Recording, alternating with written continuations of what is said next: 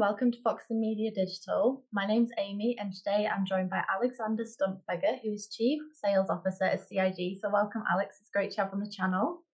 Hi, Amy. Thanks for having me. Yeah, you've partnered with us before, and we wanted to put a spotlight on you as you'll be joining us once again at the Summit for Asset Management ESG New York, coming up in a couple of weeks. So, could you just remind us who you are and who CIG is? Right, just quickly. So, CID is a sort of AI company headquartered out of Germany with locations across Europe and the US. And we really focus on how to leverage qualitative data, and I'll elaborate on that later, for investment strategy, investment decision-making purposes. And I've personally, and with CID, we've spent the last sort of 5 years specifically on supporting asset and wealth managers leverage more data, make better investment decisions, and also scale up customization of investment products for not just ultra high net worth individuals, but also institutional clients, but also, going to the mass affluent sector. Thank you. And of course, a lot of your data solutions are relevant to the ESG investing space, and that's what we're going to talk about today. So, what are some of the challenges that we're seeing in this industry right now?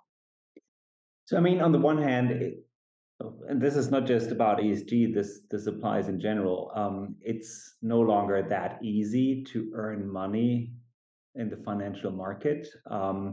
So you need to even more wisely choose your investments. And this especially applies to ESG as well. And there's a lot of tightening scrutiny by regulatory authorities to find greenwashing, for instance. We've seen a number of fines so far, which was quite a new thing last year, but it's become more and more often a thing today.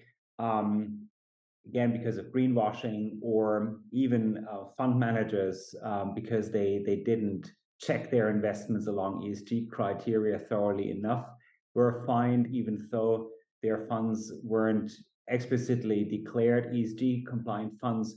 So there's a lot of pressure coming up that those ESG focused funds at least don't tell wrong or fuzzy stories in the eyes of an investor.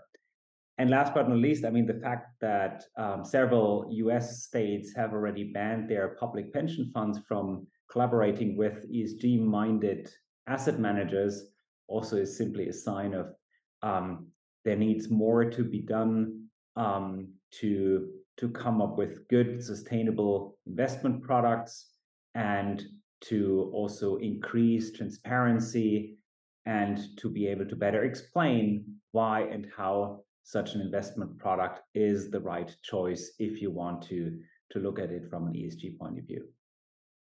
Yeah, so how can asset managers resolve some of those challenges and achieve those outcomes that you just highlighted? Yeah, so we believe there's really a great potential in leveraging what we call qualitative data more efficiently. So typically, the industry is used to work with fundamental data and quantitative market data. And then there are research analysts spending significant amount of time on doing their research on the web, in sell-side broker research, filings, transcripts of events, etc. So there's a lot of information out there, and it provides a quite high quality of insights typically, but it's very difficult to capture and very time-consuming to process. And that literally screams for artificial intelligence to support this process, to automate capturing, to automate the, to distill insights from this data. And we call that thematic intelligence because it's a specific type of AI that really focuses on extracting insights from this type of data. So, of course, those are the thematic insights that are very specific to ESG and other sectors. But when we think about the wider financial environment this year, of course, there are volatile markets, margin pressures, things like that. So, how can AI help with those aspects as well? Yeah, I mean, eventually it's all about efficiency and time savings on the one hand. So AI can really help to automate a lot of the heavy lifting of information processing, to more efficiently and more quickly provide a portfolio manager or research analyst, chief investment officer, or even a sort of sell side trader or research individual with the information they need to come to a good investment basket along their strategies and asset allocation strategies as well. And on the other hand, it allows to scale up product offerings. So to differentiate in the market has become even more important, because it's one thing to just track another index.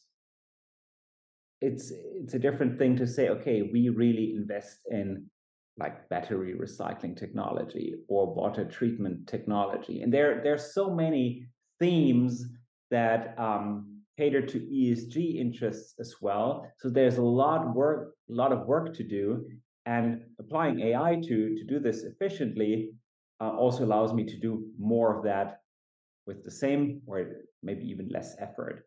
So yeah, that helps to drive down margin pressure and to even sell more and attract more assets under management. No, it absolutely makes sense. So, with all that said, what are your hopes for the next 12 months? What are you focusing on? So I hope that the the market will sort of appreciate those views and really embrace artificial intelligence as a way to resolve those issues. There's a lot of appetite, there's a lot of interest, there's a lot of potential, and I really hope it's gonna be used, because ultimately the regulatories have just started to increase their pressure. They will come up with new frameworks, new definitions of what responsible investing or sustainable investing even means. So asset managers need to prepare for this, and at the same time improve their product offering and value proposition significantly. And yeah, from an IT point of view, we have answers to that. And this is surely something that will lead some of the discussions over the next 12 months. Yeah, absolutely. It's a constantly evolving environment, as you say, and AI can ease that pressure put on a lot of investment managers. So we'll just have to watch this space. And of course, you'll be exhibiting at the Summit for Asset Management ESG New York on the 19th of April. So we look forward to seeing you there. And of course, people can meet the team in person. So thanks so much for joining us for this quick spotlight on yourself. And we're looking forward to seeing you at the event. Thank you. Likewise. See you soon. And thanks everyone for watching.